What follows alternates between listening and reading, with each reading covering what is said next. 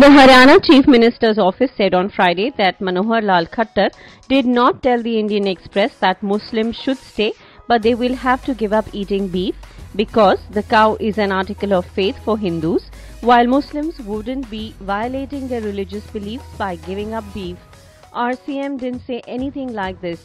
All he said was we should respect everyone.